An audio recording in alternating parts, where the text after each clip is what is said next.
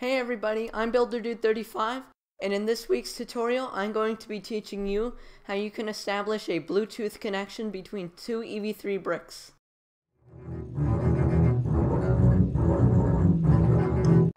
Now what you're going to do after both of your EV3s have been turned on is to go all the way to this rightmost menu here and scroll down to Bluetooth. Now what you're going to do is you're going to go up and then you're going to check Bluetooth to turn it on, and also make sure that visibility is checked, otherwise your bricks won't be able to see each other. So now that you've done that, you can go down and confirm your changes, and make sure you also do that on your second EV3, that you turn Bluetooth on and also make sure visibility is on. So Bluetooth on, visibility is checked, and now we're good.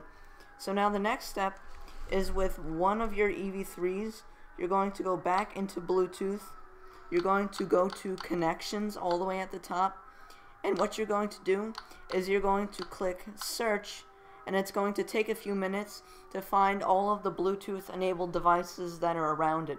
And the idea for doing this is so it finds our second EV3 right here. So it's going to search for a minute, and now the name of the second EV3, my second EV3 is KM EV3, appears, and what you're going to do is you're going to enter, hit connect, and then now we're connected. Now since this is not my first time connecting to my other EV3, what it normally makes you do is enter a passkey to confirm your thing. So now that these two EV3s are connected, it's saved in your connections menu, so you can connect to that other EV3 at any time you want, and you don't need to enter a passkey. When you do have to enter a passkey, make sure the passkey matches on both of your EV3s, and you click enter on both of the EV3s at almost simultaneous times. And then you only have to enter a passkey if you're connecting for the first time, which I am not with these EV3s. And now that this is your other EV3, they know each other, and it's saved in your connections, you can connect to them whenever you want. And now I'm going to show you a cool trick for that. So what you can do is, now that your EV3s know each other and they're listed in each other's connections, you can have them auto-connect at the beginning of a program. So how you do this is you go to Advanced, then you come here to Bluetooth Connection, and you drag out one of those blocks into the beginning of your program.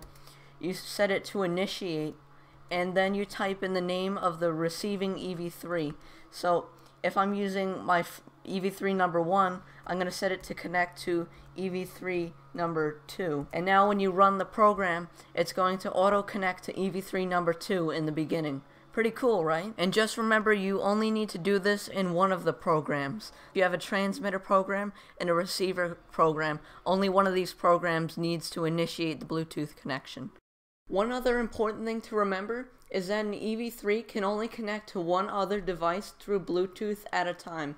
So after you've got the connection between EV3A and EV3B, and you need to adjust your program on the computer, I recommend programming your EV3s through a USB so you don't have to lose the connection that you have between the two EV3 bricks through Bluetooth. Otherwise you'd have to then switch your Bluetooth back to the computer and then back from the computer to the EV3s, and it just gets annoying. So now that you have the Bluetooth connection between your two EV3s, what can you do? And why do you even care? So what you can do is you can send messages to and from the EV3s, and you can even control one EV3 with another, whether you want RC or you want the EV3s to communicate with one another. And that's what I'm going to be getting into with next week's tutorial. So thank you for watching, and I'll see you next week. I'm BuilderDude35. Bye.